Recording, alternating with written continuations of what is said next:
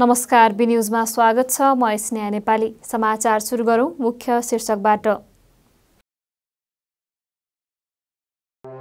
गुल्मीको मुसिकोटमा अपराध अनुसन्धानमा सहयोग पुर्याउन सीसीटीभी क्यामेरा जडान। मुख्य चोकहरूमा शान्ति सुरक्षा राख्ने उद्देश्य। गुल्मीको रेसुङ्गामा ओडामा जान नमुना झोलुङ्गे पुल बन्यो, नागरिकलाई सहज।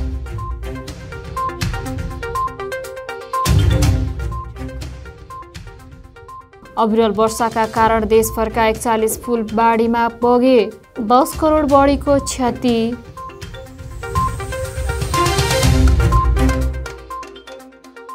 र गैरातीदेखि पूर्वी क्षेत्रमा ठूलो वर्षा, अरू क्षेत्रमा भने मनसुनी गतिविधि कम हुँदै।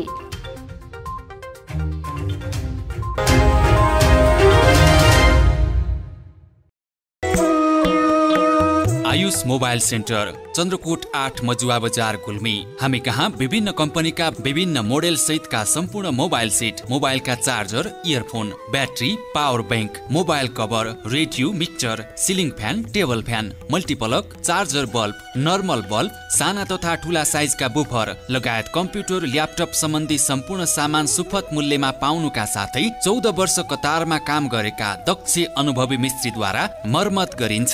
नेपालीहरूको महान पर्व विजया दशमी तथा शुभ दीपावलीको पावन अवसरमा समस्त नेपाली जनहरूमा हार्दिक मंगलमय शुभकामना सहित नयाँ मोबाइल सेट किन्दा ग्लास, कभर, इयरफोन फ्रीमा।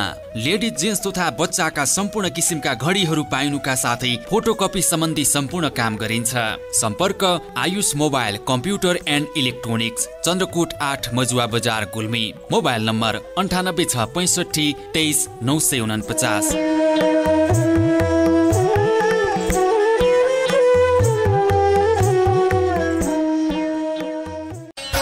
विगत 35 वर्षदेखि निरन्तर तपाईको सेवामा समर्पित आयुर्वेदिक भेराइटी स्टोर्स, रेसुङ्गा नगरपालिका 1, चिदीचौर, शहीद चोक गुल्मी। हामी कहाँ सुत्केरी मसला, प्रेसर, सुगर, जन्डिस, पत्थरी, पाइल्स, ग्यास्ट्रिक लगायत रोगको उपचारका लागि आयुर्वेदिक औषधि पाइन्छ।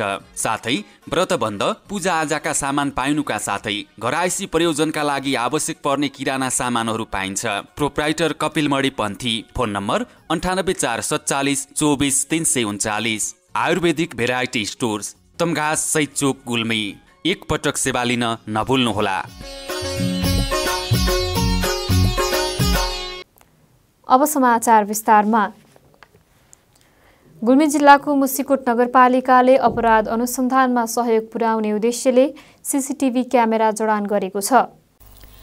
नगरपालिकाका मुख्य चोकहरूमा शान्ति सुरक्षालाई ख्यालमा राखी क्यामेरा जडान गरेको हो। अति व्यस्त स्थल, संवेदनशील क्षेत्र र प्रमुख सडक क्षेत्रमा सीसीटीभी जडान गर्ने कार्यलाई नगरले तीव्रता दिएको हो। मुसिकोट नगरपालिका नगर प्रमुख जीवन खरेलले नगरभित्र नागरिकको सुरक्षालाई प्राथमिकतामा राखी सीसीटीभी क्यामेराहरू जडान गरिएको र यस कार्यले समाजमा घट्ने विभिन्न खाले आपराधिक घटनाहरूमा कमी ल्याई घटनाहरूको अनुसन्धानमा सहजता ल्याउने विश्वास गर्नुभयो। नगर प्रमुख खरेलले आगामी दिनमा थप सडकहरू कालोपत्रे गर्दै सडक बत्तीको व्यवस्था गरी समृद्ध र शान्त नगरको पहिचान गराउने बताउनुभयो। नगरपालिकाको 7 लाख लागतमा पौदी अमराई, देउराली, ठुला पोखरा, तल्लाफाँट, भुवाचिदी, इन्द्रीगौडा, वामी टक्सार, वामी मैदान र अर्लाङकोटमा क्यामेरा जडान गरिएको नगरपालिकाका सूचना अधिकारी समुद्र रायमाझीले बताउनुभयो।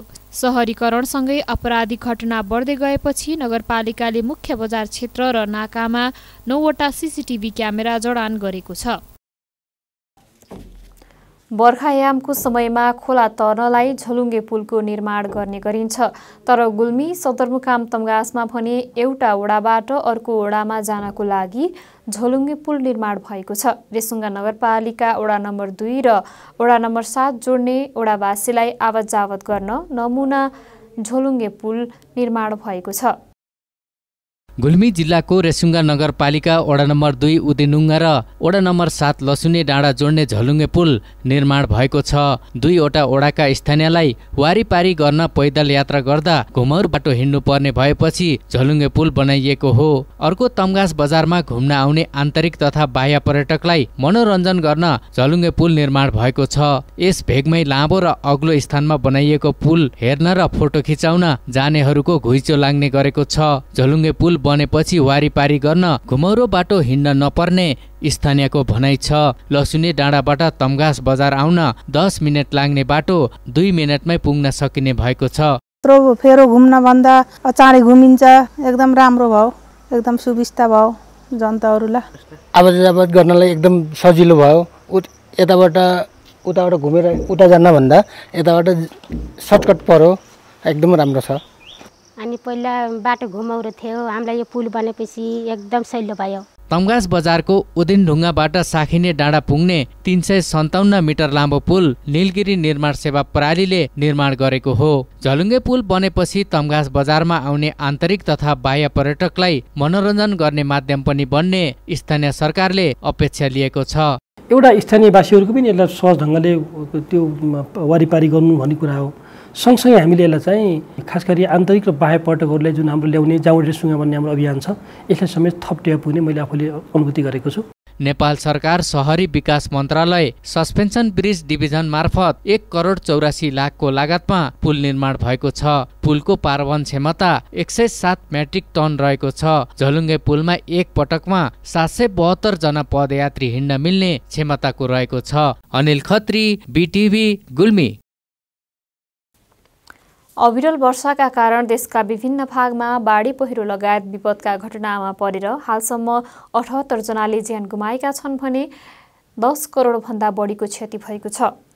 प्रहरी प्रधान कार्यालयका अनुसार गत जेठ 28 गतेदेखि हालसम्म देशका विभिन्न स्थानमा आएको बाढी पहिरोमा परेर 78 जनाको मृत्यु भएको हो। जेठ 28 देखि आज बिहानसम्म बाढी पहिरो परेर 90 जना घाइते र 5 जना बेपत्ता भएका छन्।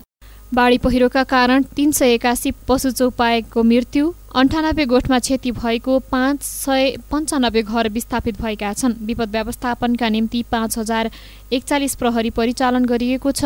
बाढी पहिरोले एक विद्यालय र 2 सरकारी भवनमा क्षति पुगेको छ भने 41वटा पुल बगाएको छ। यस्तै 161 घर डुबानमा परेका र 116 रोपनी जग्गा पुरिएको प्रहरी प्रधान कार्यालयले जनाएको छ।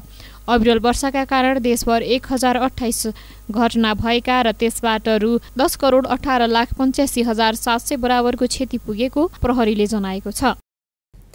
समाचारमा पालो भएको छ विश्रामको। विश्रामपछि पुनः उपस्थित हुने नै छौं। हार्दिक बधाई तथा शुभकामना। एसईई परीक्षा 2080 मा सहभागी भई उत्तीर्ण हुन सफल सम्पूर्ण विद्यार्थी भाइ बहिनीहरूमा उज्जवल भविष्यको कामना सहित हार्दिक मंगलमय शुभकामना व्यक्त गर्दै एस श्री सिद्धबाबा माध्यमिक विद्यालयमा कक्षा 11 मा भर्ना खुलेको सहर्ष जानकारी गराउँदछौं। पढाइ हुने विषयहरू विज्ञान, व्यवस्थापन, होटल म्यानेजमेन्ट, कानुन, मानविकी, शिक्षा, कम्प्युटर इन्जिनियरिङ। भर्ना कार्यक्रम धमाधम चलिरहेको छ। भर्ना आरम्भ असार 16 गतेदेखि, प्रवेश परीक्षा असार 28 गतेदेखि, कक्षा सञ्चालन श्रावण 1 गतेदेखि। सिद्धबाबा माध्यमिक विद्यालय नै किन त? किनकि राष्ट्रिय स्तरमा सर्वोत्कृष्ट अन्तर्राष्ट्रिय अवार्ड प्राप्त एसई नतिजा 2080 मा जिल्ला प्रथम हुन सफल। गत वर्ष कक्षा 12 मा जिल्ला प्रथम हुन सफल। त्यसैले आफ्नो उज्जवल भविष्यका लागि कक्षा 11 मा भर्ना हुन हार्दिक अनुरोध गर्दछौं। अनलाइनबाट समेत आवेदन दिन सक्नुहुनेछ। थप जानकारीका लागि फोन नम्बर 079 520 221 र 98 570 61 622। श्री सिद्धबाबा माध्यमिक विद्यालय, रेसुङ्गा नगरपालिका 8, खानीगाउँ, तमघास, गुल्मी। विगत 35 वर्षदेखि निरन्तर तपाईको सेवामा समर्पित आयुर्वेदिक भेराइटी स्टोर्स, रेसुङ्गा नगरपालिका 1, चिदीचौर, सैद चोक, गुल्मी। हामी कहाँ सुत्केरी मसला, प्रेसर, सुगर, जन्डिस, पत्थरी, पाइल्स, ग्यास्ट्रिक लगायत रोगको उपचारका लागि आयुर्वेदिक औषधि पाइन्छ। साथै व्रतबन्ध, पूजा आजाका सामान पाइनुका साथै घरायसी प्रयोजनका लागि आवश्यक पर्ने किराना सामानहरू पाइन्छ। प्रोप्राइटर कपिल मणि पन्थी। Phone number 98 447 24 339। आयुर्वेदिक भेराइटी स्टोर्स, तमघास सहित चोक गुल्मी। एक पटक सेवा लिन नभुल्नुहोला।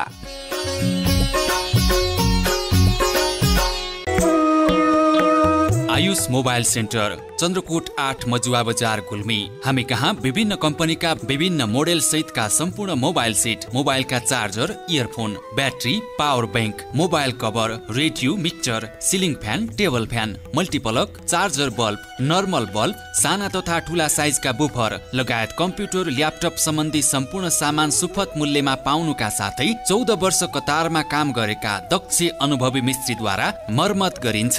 नेपालीहरूको महान पर्व विजया दशमी तथा शुभ दीपावलीको पावन अवसरमा समस्त नेपाली जनहरूमा हार्दिक मङ्गलमय शुभकामना सहित नयाँ मोबाइल सेट किन्दा ग्लास, कभर, इयरफोन फ्रीमा। लेडिज, जेन्ट्स तथा बच्चाका सम्पूर्ण किसिमका घडीहरू पाइनुका साथै फोटोकपी सम्बन्धी सम्पूर्ण काम गरिन्छ। सम्पर्क Ayush mobile computer and electronics, Chandrakot 8 Majuwa बजार गुल्मी। Mobile number 98 665 23 949।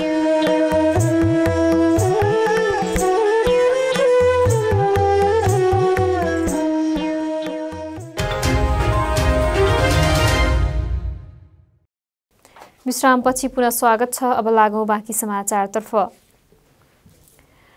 गैरातीदेखि देशका पूर्वी क्षेत्रमा ठूलो पानी परेको छ। अहिले पनि कोशी, मधेस, बागमती र गण्डकी प्रदेशका केही ठाउँमा हल्कादेखि मध्यम वर्षा भइरहेको मौसम पूर्वानुमान महाशाखाले जनाएको छ। गैराती र बिहानपख विशेष गरी धनुषा, सर्लाही, झापा, मोरङ र सुनसरी र सिन्धुलीमा ठूलो पानी परेको मौसमविद सञ्जीव अधिकारीले बताउनुभयो। पछिल्लो 24 घण्टामा सुनसरीको धरानमा सबैभन्दा धेरै 151.2 मिलिमिटर वर्षा भएको छ। यस्तै मोरङको केराबारीमा 138.4 र सर्लाहीमा 141 मिलिमिटर पानी परेको छ। यसैबीच काठमाडौँ उपत्यकामा पनि केही ठाउँमा बिहान हल्का पानी परेको छ। दिउँसो फेरि केही ठाउँमा हल्कादेखि मध्यम वर्षा हुने सम्भावना रहेको मौसमविद अधिकारीले बताउनुभयो।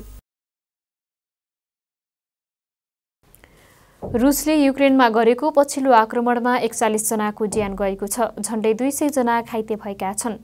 रुसले हिजो युक्रेनको राजधानी कीवको एउटा बाल अस्पताल सहित मध्य र पूर्वी क्षेत्रमा दर्जनौं मिसाइल आक्रमण गरेको थियो। हिजोको आक्रमणमा 41 जनाको ज्यान गएको र 184 जना घाइते भएका समाचार संस्थाले जनाएको छ। मारिनेमा 3 जना बालबालिका रहेका छन्। कीवको ओख मार्टिन बाल अस्पतालमा भएको आक्रमणले ठूलो चिन्ता सिर्जना गरेको युक्रेनी राष्ट्रपति भोलोदोमिर जेलेनेस्कीले बताउनु भएको छ। रुसका सबैजसो ठूला ऊर्जाका जनजीवन कष्टकर बनाएको अवस्थामा अस्पताल लक्षित आक्रमणले थप चिन्ता थपेको उहाँले बताउनु भएको छ।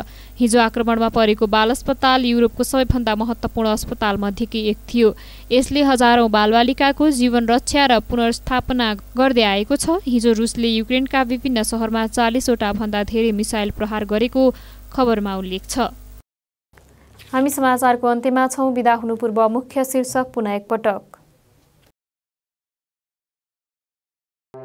गुल्मीको मुसिकोटमा अपराध अनुसन्धानमा सहयोग पुर्याउन सीसीटीभी क्यामेरा जडान। मुख्य चोकहरूमा शान्ति सुरक्षा राख्ने उद्देश्य। गुल्मीको रेसुङ्गामा ओडामा जान नमुना झोलुङ्गे पुल बन्यो। नागरिकलाई सहज।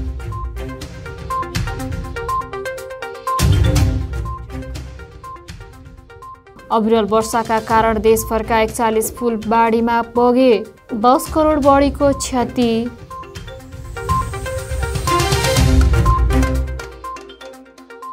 र गैरातीदेखि पूर्वी क्षेत्रमा ठूलो वर्षा, अरू क्षेत्रमा भने मनसुनी गतिविधि कम हुँदै।